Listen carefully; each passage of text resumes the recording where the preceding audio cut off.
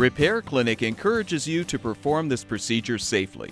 In this video, we will show one or more of these icons to alert you when to use caution. Before you begin, be sure you turn off the power supply to your dishwasher.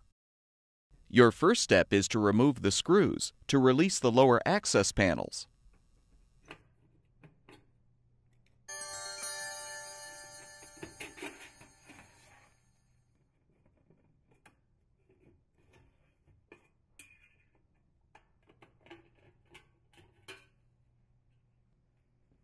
If still intact, note which hole the old spring is attached to. Unhook the old spring and remove.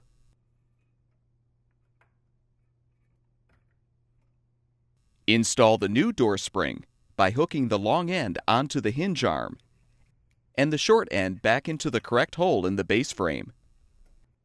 Now open the door to make sure the door spring is functioning properly. Adjust the position of the spring if necessary for smoother function.